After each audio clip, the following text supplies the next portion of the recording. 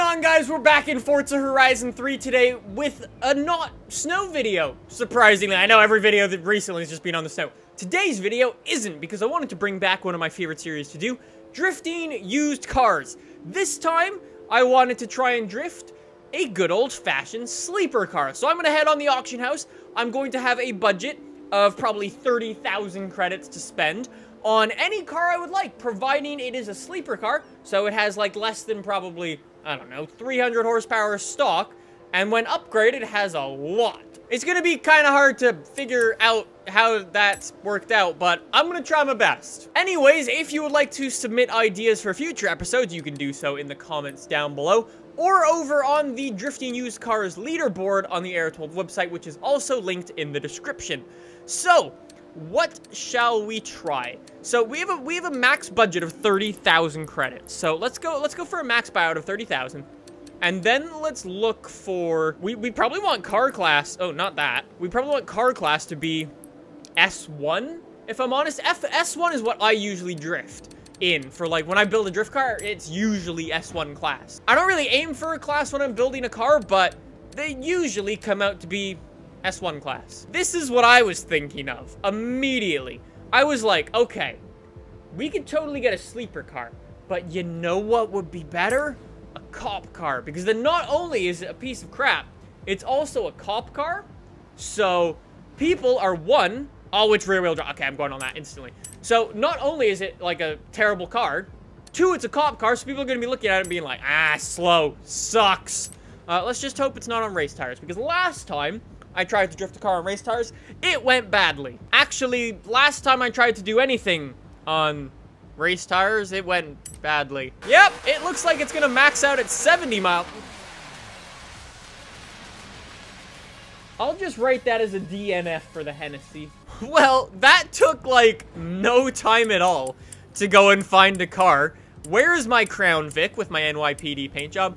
Let's find it somewhere. Aha! NYPD Crown Vic. So, information on this car. It has, ooh, 1,050 horsepower, 900 foot-pounds of torque, 3,300 pounds, and a 6.2 liter engine. I believe that's the big boy V8. Alrighty.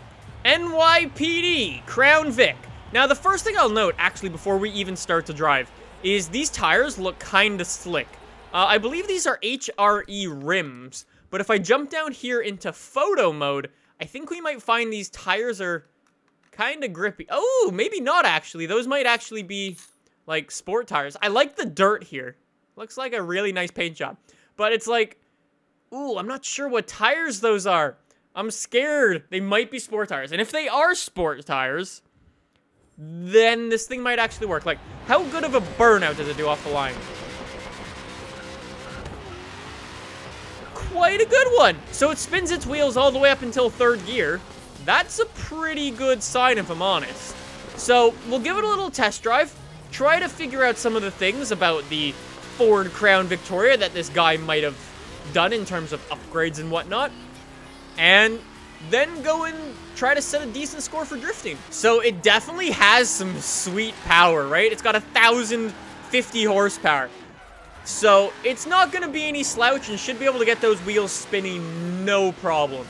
But I'm trying to figure out, what did this guy use this car for? If I hold down and I go in here and I look at some of these stats, like, can I see the camber of the wheels? Let's just pull over. It's about -1 in the front and 0 in the rear. Okay, so I don't know if the guy messed around with that at all, but it's definitely possible. Could this have been a race car? I'm really not sure. It's like, it feels okay, but if I, like, did I have a rear wing on here and did it fall off? No, I didn't have a rear wing on here. So it probably wasn't. It was probably, if I'm honest, just used as a cop car. The guy probably wanted to have some fun with his friends or something like that, and he built this thing up, and then he put it on the auction house. So he's given it some extra power. He's probably given it a little bit better tires so it could get better grip. But then other than that, probably not much thought was put into it other than just screw around with some buddies. So what does that mean for us exactly? We're going to be on a neutral ground, so at least the thing's not tuned for racing, which is good. So we'll have an easier time drifting something that's stock. And then it's got some good power, so I think we'll be okay with this. And I mean, hey, at the end of the day, you're driving a cop car, and this thing's just cool. So I'm finding the gear ratios, if I'm honest, a bit weird, but to be fair, we're going uphill as well. So that might be screwing with some things a little bit, but I'm finding them a bit long, if I'm honest. I'm having to shift down into second gear a lot. So, like, let's see for this. Like, for this, that's just all second gear. It's like, and then the thing redlines a lot. So it's like coming up here, all is good, but you can see that second gear. It's like, and then say, you might be saying, well, just shift up. That's the solution. It's like, if I try to shift up, I find the car, like, has really low revs in third gear, and just the power dies out a bit, which is something kind of weird to say about a 1,000 horsepower car, but I find that's just what happens. So anyways, we have arrived at the drift road, so let's head up to the top, turn around, and set our attempt #1 score for this thing.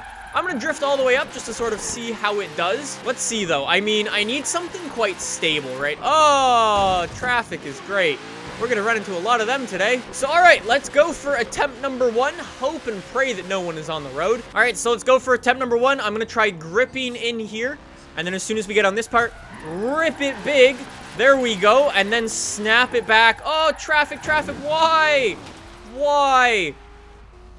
Well, let's go back up and try that one again. Traffic's not annoying at all in this game. There has to be an easier way just to do, like, free roam driving with traffic off. I know there are ways of doing it. It's just, they're so long-winded and unnecessary. There needs to be just a switch in the menu.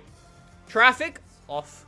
That's it. Also, why is everyone in Mustangs? Like, I get that I'm in a Ford, but everyone's in Mustangs. Like, look, there's, oh, that's not a Mustang. So let's come in, rip the handbrake, go for a big angle there, snap it back with some braking, shift down there, swing it out wide, try to extend the corner as much as possible to maximize all of those points. Watch out for the X5, snap it back. We can almost slow down a bit.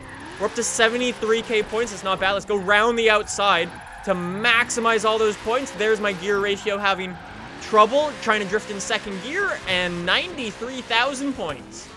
It's not too bad. I think that's actually on pace with the car that I tried drifting in episode 4, that old BMW. So 93k, that's our benchmark score. I have a feeling that we can beat that. That was a good run, but I feel like we can get over 100k. Let's try going with the other method, shifting in here, and then getting into the corner sideways already. I mean, it slows us down a little bit, this method, but we'll see what we can do. I'm gonna stay in second gear. I'm gonna try to stay more out wide this time. See if I can get more points that way. I see this Corvette all the way up here. I hope he doesn't get in my way, because I will need to go around the outside up here. Oh, we're at 93k. Okay, going in the inside apparently. There's 100k. There's 104k. Not bad. And that was with a pretty poor entry. I mean, we had an okay entry, but it could have been a lot better. So what was that, 104? What's that on the leaderboard? The GMC Vandura picked up 111. Oh my god, we almost beat the GMC.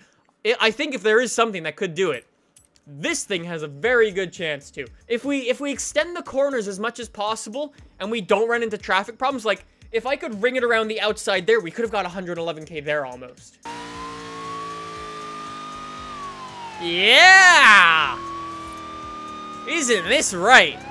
We got the cop horn. Oh, this is good. Build up the speed, try to get a good amount of speed going into here, and then snap it in here because that worked better. And then going into the corner. See, technically I never went in now. I spun out before the corner. Try to go for attempt 3.5, we'll call this. I can't even see where the zone starts because I knocked over all the things. Now, oh, why did I go down to first gear? Oh, that might hurt me. So try to go around the outside here. It killed a lot of my speed. Go around the outside, maximize all the points. We're up to 40k. This is okay. This is looking okay. Watch out for these guys and their Mustangs. Oh, another one. Okay, this is okay. Round the outside here. I don't think this is going to be as good of a run. 85k. Ring it, ring it, ring it. Ah! 89k. Worst run of them all. But a flamboyant finish. Holy shit, those lights come on? Conclusion on the Ford cop car. Not a bad car to drift around in, just the way it's built right now. The guy actually did pretty well. He's got the big V8 in there. He's got 1,000 horsepower in there. So, I mean, it's definitely not a slouch or anything like that. It's just, like, I find the gear ratio is a little weird. But other than that, I felt like that thing could have almost beaten that GMC Vandura. So I just want to jump back to the auto show real quick and sort of rip this car apart because I want to see what tires it's running. Because they weren't super grippy, but at the same time, it was like, I don't know, it felt a little strange. So let's see, tires. Tire compounds. The only thing we have bought is race tires. It was totally on race tires. So, although we had 1,000 horsepower, it's like, yeah, we were weighted down with race tires. Did we have the front upgraded as well? Yeah, we did. We had the front upgraded, we had the rear upgraded all to the way to the max, so we definitely had some things in the way that would have potentially stopped us from drifting as good as we could have. So we had the 5.8 liter V8 in there as well, and then that thing was upgraded to 1,000 horsepower. So that's not bad at all, but it could have been better. So close to a perfect build. So I'm gonna end it there on what could have been an incredible success for the NYPD. Best sleeper car for 30K you can buy to drift around in. A Crown Vic will do. So thank you guys for watching. Subscribe if you guys enjoyed. Recommend me other challenges that you would like me to try here on the channel in the comments down below, or on the leaderboard in the description down below. So thanks for watching, guys. I'll see you in the next one. Bye!